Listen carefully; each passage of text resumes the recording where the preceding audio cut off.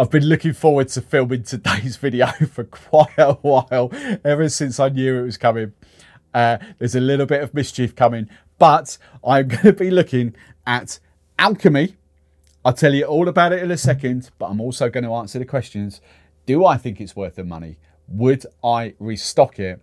And have I got anything behind the bar already that's comparable? Let's dive in. Now let's deal with all the geeks first before all those people come at me and get the keyboard warriors coming me. Rob and his brother do not claim that this is a rum. This isn't a rum. I just want to put this video out there because I love change. I love innovation.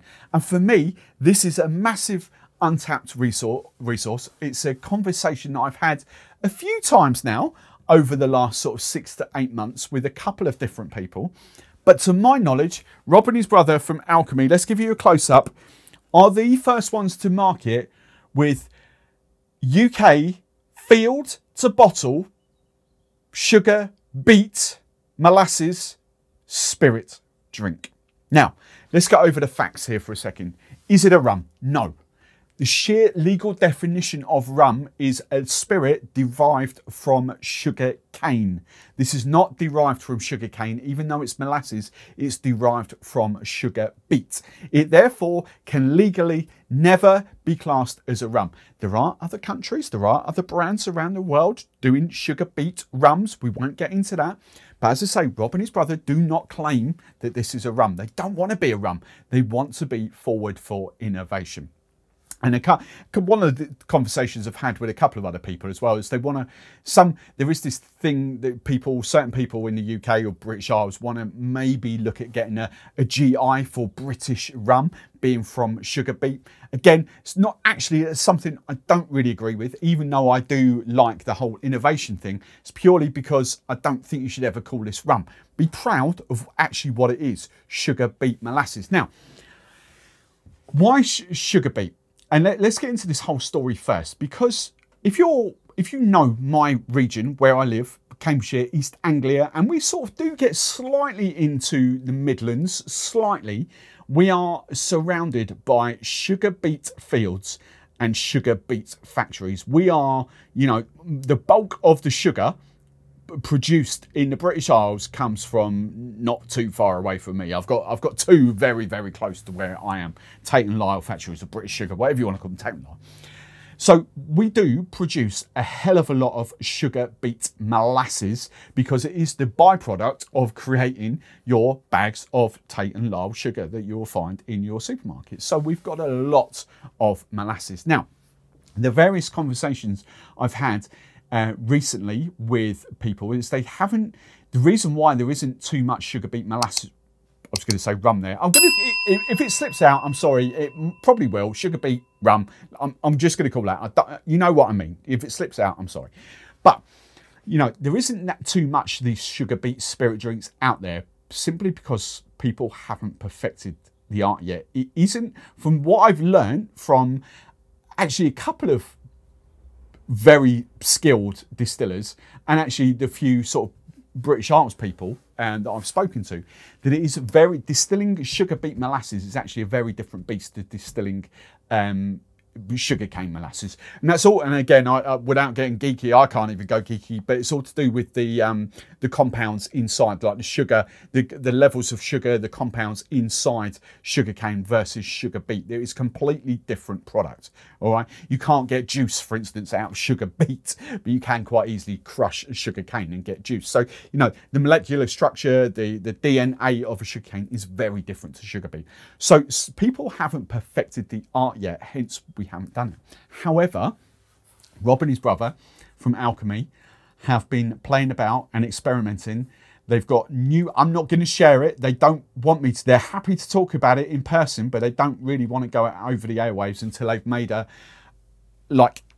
impact with this, because, you know, when people find out how they've done it, its potential, you know, they're only small. Someone could swoop in and use their technology and just go bigger and better than what they am. And I'd love it to be Rob. I got beard envy. He's got a great beard, Rob, when we met him. So They use newfangled techniques. I'm not going to mention what they are. I've never heard of these techniques before in any of the rum distilling, let alone any distilling spirit. I've never heard of what they've done before. And I was fascinated. I couldn't even believe what he was telling me there. And I'm really, really fascinated. But tasting there and then, I was like, wow, I really, really like that. And that's it at the end of the day. Should we be comparing this to rum? No. Should we just be drinking it, tasting it and thinking, do we like it? That is the end, be all and end all. Do we like it? As a sugar beet molasses spirit drink, do we like it? My first impression was, yes, I flipping well do. Now, I can't give you too many facts about the rum because there aren't too many facts to hand, but just be known that he is, Rob and his brother, they are playing about with different, you know, the ferments. You can play about with lots of different ferments and different kind of fermenting periods, like 3 days, 4 days, 2 weeks. You can play about with all that. You can play about with different distilling techniques. The one thing I think I can share, it's kind of like, it's sort of like a, I'm just going to call it a hybrid still. We'll go with that. It's kind of not, but it is. But I'll go with that. So we'll kind of go with that. But different distilling techniques, different aging techniques. This is actually an aged rum, all right? So that's where the secret comes in. This is actually an aged rum. But different techniques they use, different yeast strains, different ferments, all that sort of stuff they use to create this. And they will be going down a route where they produce like limited edition one-offs, different yeast strain rums, different age variants, different kind of distilling techniques, all that sort of stuff. It's an exciting time for the guys at Alchemy. I can't wait to see what comes next. So having already had like a brief tasting, I kind of knew how to position this. So there will be a few drinks, mixed drinks coming after the tasting, kind of so you've got an idea of where you can position this. I'm going to have a taste. I'll talk you through it in a minute, but the only other fact bombs I could give you is 40%. I'm sure it's 40%. I didn't really look at that. He says 80 proof. Oh no, 42% ABV. Sorry, 42% ABV and £38.50. But here's the thing that I want to emphasise. Distilled in Bury St Edmunds. The Sugar Beet factory is Bury St Edmunds. If you want to do your bit for the environment, you know, there's certain distilleries in the UK that are still, you know, they're going green, but they're still importing loads of molasses from the Caribbean and America and Australia and all Africa and all those around the world. You know, this literally travels 20 miles, if that, and that's if the sugar beet comes from near me. You know, there's a lot of sugar beet out near Bury St Edmunds and Newmarket and all in the fields. There's a lot of sugar beet there. You know, you could be talking like 2 miles from field to factory to distillery, bottled out into the shops. That's not great. That's brilliant food miles. Now, as I say, I know there's a lot of geeks and a lot of rum connoisseurs and all that sort of turning, you know, they are getting proper stroppy keyboards watching this. But as I say, I love innovation. Do I want this to be the next thing for British rum? No. Do I want this to be the spearhead of a new category, sugar beet, molasses, spirit drinks, whatever we can affectionately call it? Yeah, why the hell not? We've got an abundance of sugar beet molasses around here. Why not flipping well distilled spirits from it? Now on the nose, I was totally going to say something else there, but I stopped myself mid-flow. On the nose, very, very simple. Vanilla. Would you be fooled in thinking it's rum? Yeah, of course you would. You know, it's molasses. So vanilla, oaky notes off there, maybe a touch of fruit, but the sort of the big note that I get is more caramel. It's not very complex because it's, at the end of the day, it's a young spirit, but it smells how I interpret it, it smells like I want to drink it, like I just flipping well want to dive in and drink it. Now, you can see by the colour of this, if we put it up against, I can't see myself in the mirror. If I can put it up against my white shirt, you can kind of sort of see the colour of that. I would treat it as a darker rum. It has got that profile of a darker rum.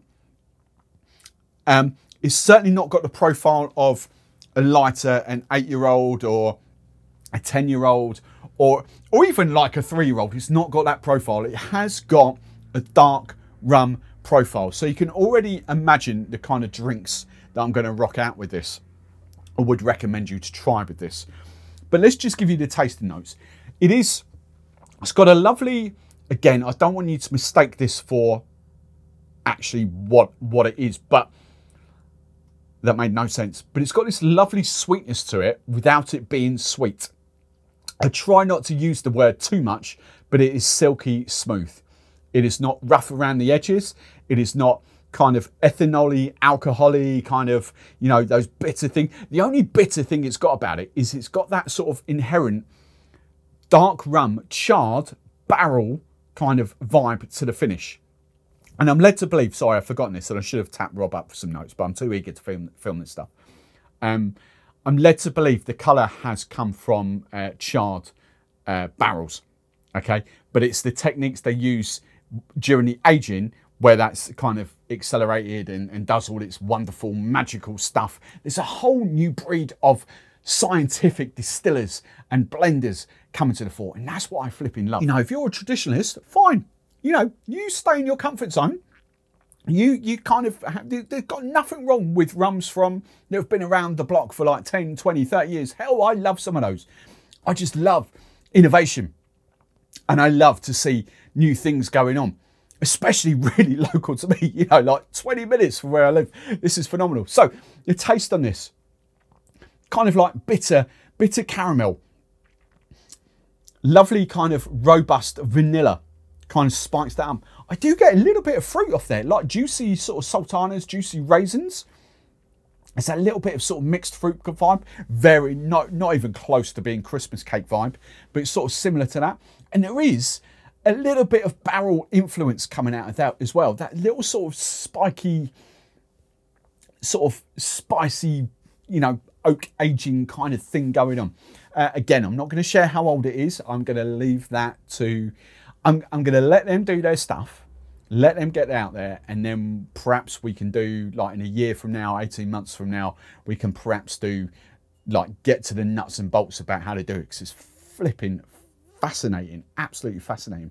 £38.50, you know, as I say, it's a UK two-man operation team. I'm not sure whether the wives are involved. If the wives are involved and the family is involved, it might be 4 or 5, sorry. But at the moment, Rob said him and his brother, so I'm going for a two-man team. You know, bottle prices, labelling prices, marketing prices, all that sort of stuff. You have to forgive UK brands for being slightly more expensive. Do I think, if I compared this to a Caribbean rum for 40 quid, do I think it's in that same bracket? No.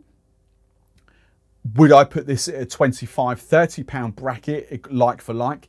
Probably, yeah. I think it's definitely got the quality for sort of a, you know, an up to a £30 Caribbean rum. It definitely has. But as I say, you know, UK, you have to forgive them. They just haven't got the volume. They haven't got the spending budget. It's economies of scale. They just haven't. So yes, we know they're expensive. You don't have to bang on about them being expensive. Just embrace what they're about. Flipping, this is delicious. So now I've had a bit of a rant and a bit of a rave about sugar beet and the sugar beet molasses. I was going to say rum. I want to call it rum. I know I can't, but sugar beet molasses spirit drinks. Let's get on to the tasting and see how this fares. Now, I do think this performs as a dark rum. Okay, I do think it's in that wheelhouse. It's not like a 3-5-year-old aged Barbados rum, or it's not got those tropical vibes. The first time I had it, it was like, and you know me, I do love my dark rums as well, especially stuff that I can sip neat. So I think that's it. So hence, I think this is Stratford Soda's wheelhouse. There's a cocktail there, which I'll explain what that is in a second. And I just had to take another gas break because of the Pepsi that's there. But let's get on to it. Now, again, I'm not a huge one. I was just starting. It's literally, I never do this, but I've just started to do this for the videos in the new direction I'm trying to take. Putting an ice cube with the rum. Again, it's the second video in this session, and it just destroys it for me. I don't like it. I don't like ice with rum. That neat rum is hands down better than sticking an ice cube in there. Just, maybe it's the temperature. I don't know. It just turns it into this bittery kind of not enjoyable experience. It's just not great. It loses that smoothness. It gives it some harshness when you've got ice in it. Anyway.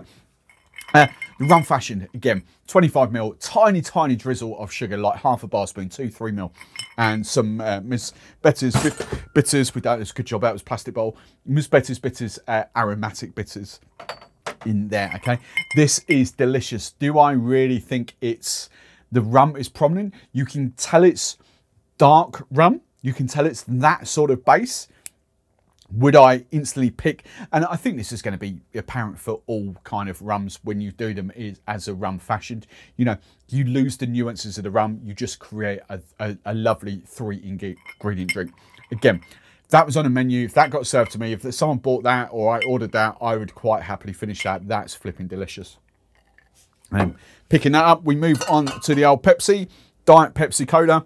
Flipping outstanding. Absolutely love that. I'm going to have to revisit. It's going to be a bold statement. But one of my favourite rum and Pepsis that I've had in a long, long while. This, you know I love, I say it again, you know I love my dark rums. Yes, this is sugar beet, not rum. I know. But this is really, really good. It's something with that caramel. It's not caramel, sort of toffee kind of vibe, a bitter toffee that just kind of just plays so well with cola. It just works so well. I don't think I've mentioned the sweetness scale of that. It's really not sweet. It's got a little bit to it, like 6 to 8 out of 20. You know, the spiced rums, you know, your generic spiced rums are up at 16, 17, 18. Plantation XO, as I say, is like 10 to 12. You know, it's got a little bit to it, but not too much because of the finish. It has got that bitter kind of toffee caramel finish to it. This is phenomenal. I love this. And then before I get onto the Stratford sodas, the one cocktail I did want to taste, and I've had a couple of gulps from this already, the Hurricane. Passion fruit, it's generically a dark rum cocktail, so passion fruit, a bit of lemon juice in there. This is really, really good. This plays in the arena of dark rum very, very, very well. Oh, I could guzzle that. That's so good. Right, Stratford sodas restocked the first session where we are. Lovely restocked there. I'll flash the link up on screen where you can get these if you're in the UK. You get them at a discount, 50% off your very first order of taster packs, party packs. Finally, I keep saying, you know, this is running joke that Hedgerow's not my favourite out of the 4. There is this sort of running joke that every week it's like, oh, that's really good. Finally, the Hedgerow is, for me personally, is the weak link out of the 4. Normally, the Hedgerow performs really, really well, despite me not liking it too much, or not my favourite, I should say. It's there. The big surprise first up was the citrus. I was like, wow, that's really good, which makes me now want to try that as a daiquiri. The tropical, again, really, really good. Pineapple and coconut again. The thing with the Stratford sodas, they haven't got the sweetness and they haven't got the gas. They're just full of flavour. It really, really works. The Hedgerow is that blackberry and rose behind it, which you could argue you should think might work, but I don't know. It's just not my favourite here. I mean, many people will absolutely love that. It's just, for me, you know, the whole thing that I did want to do though was the dark and stormy. I could have gone down the ginger beer route. I think this has got a bit more body to it for ginger ale. I personally wouldn't mix this with ginger ale, but the spice, and I know this isn't ginger. This is cinnamon forward with a hint of ginger behind it. There's nothing else in there. Because this has got the sort of citrus at the base, this has got that sort of limey kick to it. The only thing I'm going to do now I've had a little taste, is, this is phenomenal. This is really good. I'm just going to add a bit of bitters to make this a dark and stormy. Oh, wow, that's so good. That is so damn good. Oh, my God. I don't know which is my favourite now. I don't know. I'm going to have so much fun drinking that. So then, let's get into the nuts and bolts of this. Let's sum up the video. Do I think it's worth the money? Would I restock it? And have I got anything behind the bar already that's comparable? So, let's go the last question first. Have I got anything behind the bar that's comparable? As you can see, yes, I do love my dark rums. Now, as I say, look, I know this is sugar beet molasses. I know it's not rum. But if it, what's the saying? If it looks like a duck and it quacks like a duck, you know, it's that kind of thing. Now, this has got a very distinctive profile to it for me, where it does directly sort of match up to a few rums here. The obvious one, or the one you might not think, is actually the woods. Now, ABV aside, And you could argue that it's the ABV of that does kind of... I'm forgetting pusses here as well, ain't I? Where's my flipping pusses? Gunpowder proof. There we go. I'm forgetting pusses. ABV aside, the finish on that really does remind me of that sort of bitter, caramelly, toffee, kind of dark rum vibe. That's kind of where I get there. The ABV is very different, but generically, it's a very similar. So, you know, do I prefer it? I can handle that neat. I can't handle that neat. So that over that, I would go all day. The Goslings, I'll be honest, I prefer that. But people know my kind of opinions on Goslings anyway. The Myers, again, is a dark rum. I prefer that. But again, people know my opinion of that. So those three there. Barcello, I do really like Barcello. It's got very different characteristics to that. Again, you could argue probably a £10, what's that, $12, $13 cheaper. I think this plays better in dark rum cocktails than what that does. From what I've tasted, that's really, really good. So I put it over the Barcello. Now we get really, really tough. Actually, we don't get really tough. We can get rid of Plantation OD. I love my Plantation. I'm a Plantation fanboy. I don't really, that's a lovely rum. I don't really sit that in the dark rum category, even though it is dark rum by sheer, you know, name of the rum. So again, that actually, you know, I prefer to have that in dark rum cocktails over that. That doesn't work for me in, you know, in the Hurricanes, in those, in like painkillers, those sort of cocktails. It's nice, it's great rum, it just doesn't work for me. Now we come on to the nuts and bolts. We've got 4 absolute bangers here that I would be loath to sort of replace. I flipping love that, and that's got a very similar finish to it because they're not sweet. You know, they're easy drinking neat. I flipping love that. The Pusses Gunpowder Proof has got a little bit of a sweeter finish, but then it's stronger as well. The finish, actually, for me, is very reminiscent because of the charred barrel effect on that and how they've accomplished the charred barrel. Is very reminiscent on the finish. Again, stronger, much stronger rum. But the finish, and hence why I know that plays well in dark rum cocktails, again, is up there. And then you've got the OFTD, the daddy, the absolute daddy. Out of those 3, the only one that I would go for, or sorry, out of those 4, the only one that I would go for to grab neat, and I love my neat rum, is that one. So that to that, I would quite happily have that, but I don't want to lose that. I just love, because I love dark rum, I would kind of have both. But I could not replace any of those. Basically what I'm driving at, I think this is an addition. I don't think it replaces, I think it's an addition. I think it gives you a slightly different vibe, slightly different, you know, if you're a rum and coke fan, if you're a rum and ginger beer fan and you don't want to go the high ABV stuff, I think this really does sit well there. And that may have answered the other 2 questions as well. Do I think it's worth the money and would I restock it? £38.50. As I've said at the top of the video, I'm a small business myself. I get costs, I get margins. I absolutely get it. In real terms, you know, yes, it's a little bit expensive, but in small business terms, it's bang on the money. You know, you could be charging 42, 44, you know, pounds. I think £38.50 is a great price point. Yes, I would happily pay that for that. I know some of you won't. That's fine, you do you. I would quite happily pay that for that. Would I restock it? 100% yes.